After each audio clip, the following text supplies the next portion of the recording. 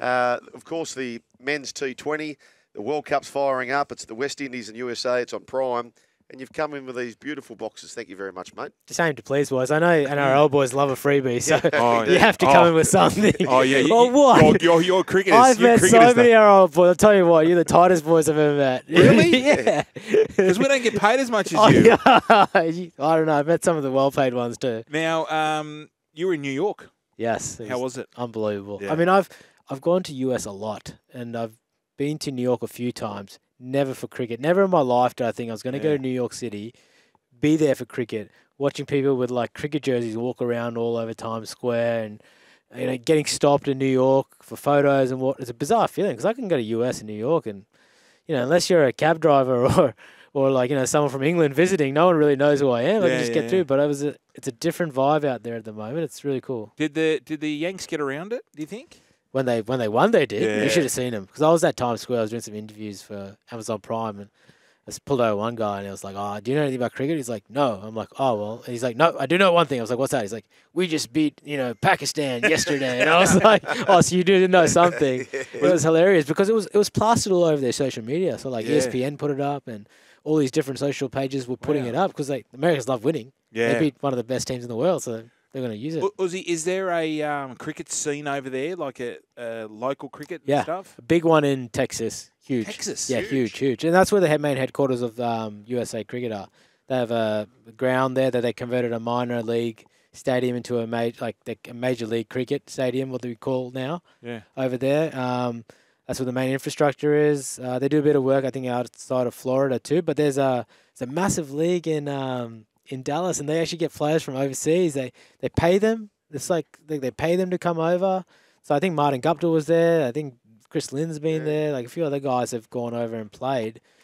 They're like minor leagues. They're like what we call in England like league cricket in England, like below county. Oh wow! But I mean, league cricketers still get paid too. So people go over in England in league cricket and get paid. It's the same thing here. So is it going to fly? Like I know that everyone talks about the baseball and the conversion there. But is it going to fly? Like, is enough people there for it to fly? Yeah, I mean, let me put the stats in for you. Like, there's 350 million people in US. We have 27 million. The expat population just in the US, so the Indian, Pakistani, Sri Lankan, Bangladeshi, is 8%. That's 30 million. 30 million. Oh, wow. So even if you get half of them, you probably get more, but even if you get half of them, that's 15 million right there. And then you add a few new people to watch it, like, the old Yanks. You get them involved. The population is so huge. More people will be watching there than what they will be watching in Australia. Just purely based on population. That's why American sports get paid so much. It's population-based, right? We're at 27 million. We have a lot smaller market. They have a huge market, and some of their games are international, overseas. So it's all about numbers. Were you over there for the NBA? Were you there for? You know what? I had contact to try to help me out to get into Madison Square Garden in New York, and the Knicks were up 3-2, and I'm thinking, you beauty, here we go, Ussy. Madison Square Garden, baby. Talk about someone wants freebies. Come on, no, not freebies. I just want to watch a game. Yeah. I actually, funnily enough, I didn't get there because they lost 4-3. They ended up losing 4-3. But I've been to heaps of games before, but I actually went to a New York Clippers game, and talk about freebie, no freebie. I paid, I think it was like $4,000 a ticket to sit courtside. I was like, I don't know if I'll ever do this again. This was like 10 years ago.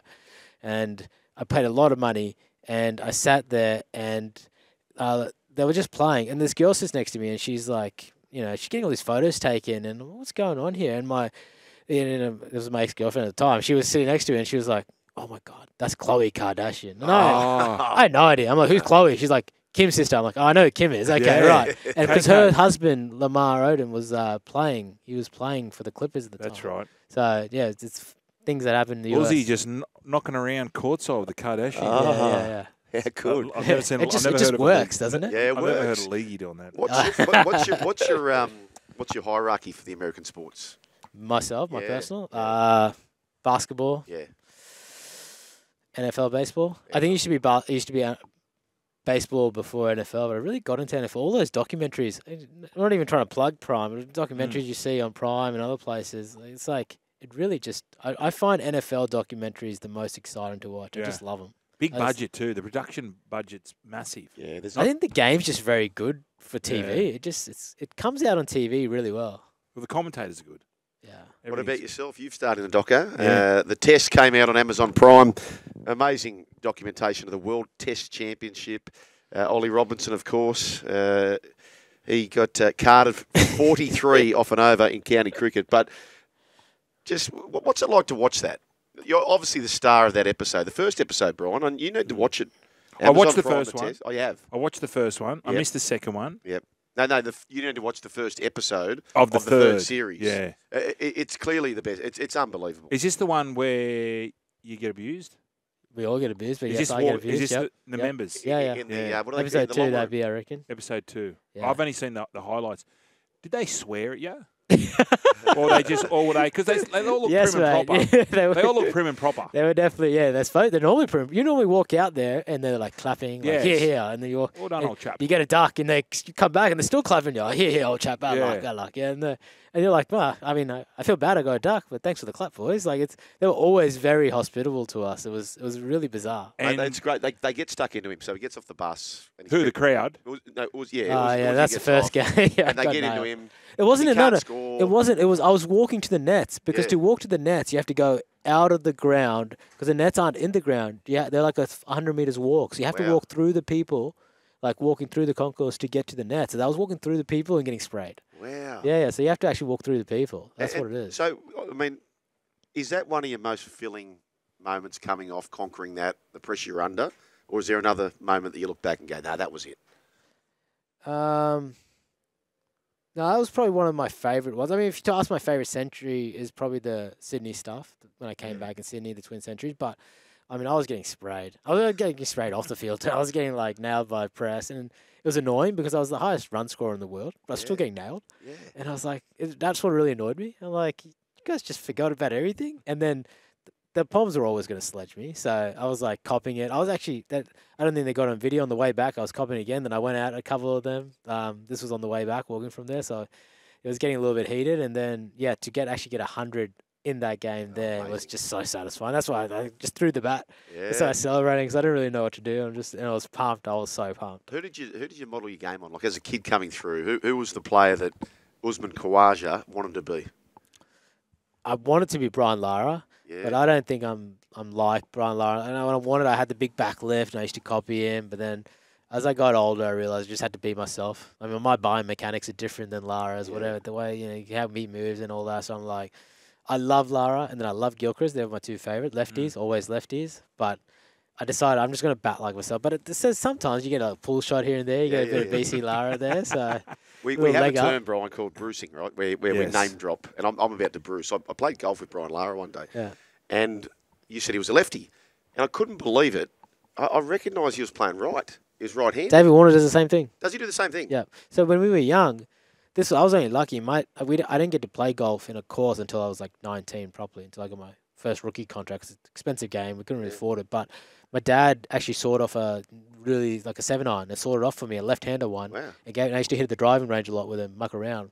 So that's how I started hitting lefty. But Davey, much like all of us lefties growing up, there wasn't really any left-handed clubs for kids growing up. Yeah. So the only thing Davey could get was a right-hander one. So he just had to hit right-handed. Oh. So then that's why Brian Lara and all these older players that actually bat left-handed, they'll play golf right-handed because of that reason. Well, he told the story that he was, and what triggered my thought was you were talking about you being the #1 run scorer in the world, which I can't imagine what that'd feel like. He was the same at the time, and the West Indies Cricket Board were, and this is what he told me, were paranoid that he was seeing him so well, they banned him from playing golf. So he said, It helps him.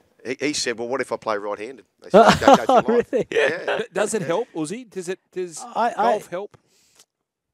I think any hand and eye coordination helps. They're two very different swings. Yeah. But that's why I love playing tennis. I think it's a great hand eye. And actually, Brian Lara, well, when I talking to him in between, when I got dropped in 2019, he said he loved playing table tennis in between. He said table tennis got his feet working, got his hands and eyes working. So I think there is something about it. Did you reach out to him or he reached out to you?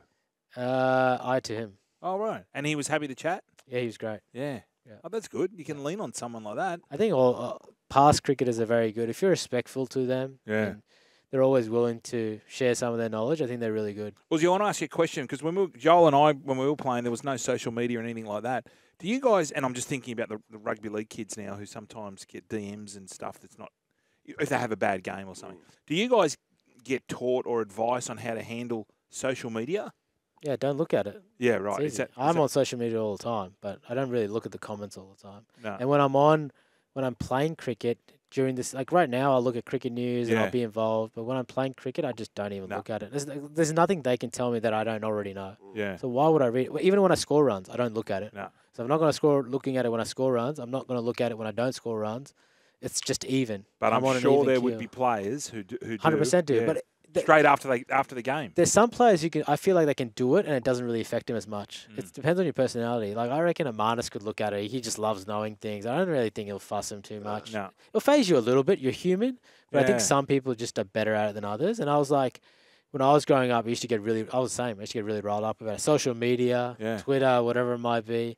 And I was like, why am I reading this? So I was like, I'm still going to communicate with my fans and reach out to them. I've got to be honest. The guys on social media now are pretty good to me. All my fans are pretty good, but there's still times where I'll just during a test summer or whatnot, I might just disengage a little bit just because I don't need that. What a brutal sport, though, Brian. Like we could play, and both of us could knock on in the first set, and you're still allowed to come out and get out of the match.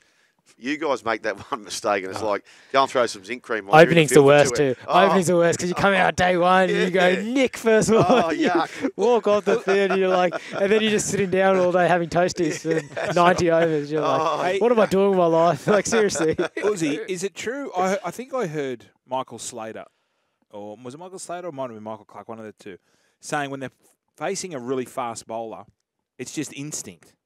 When the ball comes out, so is it just... How sometimes you don't see the ball coming out? The best way I explain to people is I get cues off bowlers at the point of release and before they've just even released it. And I don't even know. It's just you do it so many times over your life and get it. So the easiest way is if the bowler releases it from there, it's a bouncer. Bowler releases from there, it's a good length ball. If the bowler releases it from there, it's a full ball. I don't really see it, but my brain calculates this, or because I can pick up the length very quickly of a ball. That's like the first thing I pick up is length. So have you always had that skill, or is that you learn that? My brothers, I was always better against pace than spin growing because my brothers were 10 years older than me and 7 years older than me, and they used to bump the crap out of me. Going, I just bounces all the time. That's all they bowled to me. Yeah. So I got used to I used to hate it as a kid, and then I got used to got better at hitting pull shots. I got better at picking length, and then. I mean, that's where all good players are fast bowlers. I think they can see those cues before they've come down. But we don't actually realise we're doing it, but we are doing it. Like all the greats, Michael Clark, Hayden, Langer, Ponting, they would have all done it. But because they've done it for 20 years of their life, it just becomes second nature. But it's not easy because it's like, that's where like, when a ball reacts off a wicket, I'm not guessing what it's doing off a wicket. I see the ball coming down. I'm like, okay, this is where it should hit my bat. Yeah. And that's where and if it does something off the wicket, then I'm like, it's not your fault. Well, I can't do anything about it. I can't. As soon as you start guessing, play the percentages. Correct. As soon as you start guessing, you're gone. You're not playing the percentages. You're leaving gaps open between your bat. Like there's so many things that can come into play. Can I ask you, where's Archer, Jofra Archer? What's he doing now? He's playing T20 cricket. Okay, so he's not playing Tests anymore. Not at the moment. He's had a lot of injuries. Okay. And he was amazing, right? He was... Because I imagine that series you couldn't see the ball coming out of... Man, he had such a high release point and he bowled really fast. And England, I tell you the worst thing, what made it hard to see Jofra's balls, because the Duke balls are really dark as they are, and then you got people sitting behind. Oh, yes. They don't have side screen. They're like people sit at Lords, one of the ends, people are sitting behind you. So I'm like, some bloke's wearing like black coloured jacket and Jofra's bowling and there's a red colour. And I was like, you can't be like... Is that a tactic by... No. It's for both teams. It's both teams. It's just bizarre. Because they don't want to mess up the crowd's view? Is that what it is? Yeah, it's not all the grounds, but Lords is one of them. And Jofra is really hard to see Lords. So the Pommies are cheating? Well, no, say it, Ussy. It's the same for both teams, so it just sucks. Ussy, we're taking up a lot of your time. We really appreciate it, and we appreciate Prime as well. And we've got some gifts, which we'll talk about those really quickly. But what's your two bobs on the T20? Who do you think wins it? Where did we go wrong for Australia? This is a big game. India and England's a big game. I think England's got a chance to beat India. I really do. If England win, I don't know. I think South Africa can still pipe England, but if India win, I think India might take it out. It's all a guess. Honestly, T20 is so fickle. A part of me, like, I don't like South Africa winning, like in anything, but I also feel sorry for them a little bit. Don't feel sorry for them. I can't help We it. don't feel sorry for you Queenslanders. Yeah. Brian, can we do it one more time? What? We've given up on our secret movie. I reckon this. Oh, he'll get it. Can we do it? Yeah, let's Can we do it. one So more? I'm going to give you an audio. Okay. I reckon you'll get it. Yeah. So we're going to do an audio. All the young athletes that come through and our strike rate, which is making us feel quite old, they're not getting the movie. They're just not getting it. Oh, we don't have it. That No, not that one. No. Not that one. So there's an. Here we go. See if you can get this one. Can you get this one? No, he's not. He's going to do. So we've been doing it to all the young. Where is it? I'm curious. Okay, so. Do you not have it? Obviously, they don't have it, but okay. Cool story, Hansel. No, Thanks, Olaf. That's not it. So maybe we have deleted it. So it's a comedy. Yep. And I'll reenact it. Okay. He gets a knock on the door. I don't want to tell the actors because you'll get it. Yeah. And the lady, The blonde lady. the blonde lady, says, "Oh, is that hair gel?" Oh, of course I know what it is. That's right. Debbie does Dallas.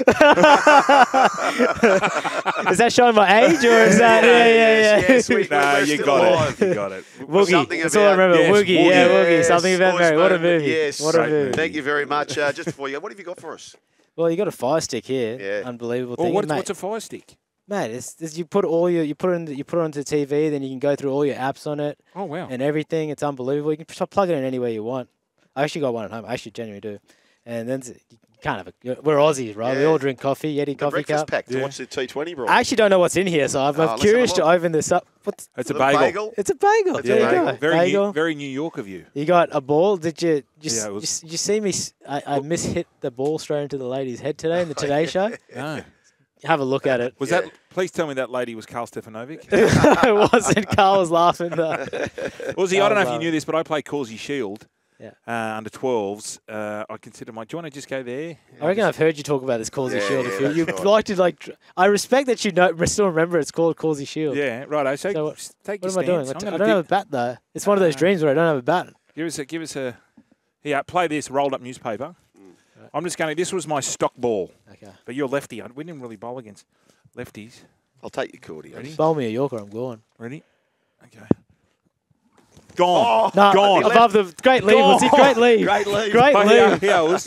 yeah, this is great So you're not radio. making it easy on me. This You is got great. a All cord running through. All You right. got this. Okay. Ready, yours? Yeah. Hang on. Stand by. Here we Stand go. by. So, listener, I'm just coming off the short run, and I'm going to bowl my stock ball, which was a leg cutter to a right-hander. So this is going to be a.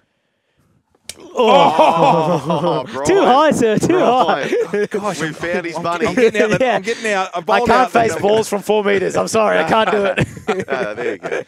Speaking about leaving, you can leave us, and we really appreciate it, mate. You are welcome Lovely. back to this program, Usman Khawaja, anytime you like. Which, what about the rhyming slang? One of the great rhyming slangs for charging your phone, and Yes. Usman Khawaja. Yeah. You know you've made it then. When I was flying, when I was doing my flying degree when I was younger, they used to call me car charger there. Did they? Yeah, it's an old one. It's an old one. Yeah, it's an Beautiful. old one. It's a goodie though. It's a goodie. Good Usman on you, Khawaja, Us. thank you to Prime as well. It's, of Thank you, course, the T20's got you covered. You can catch the test as well, Brian, and Yes. T20 World Cup semi-finals and the final live on Amazon Prime.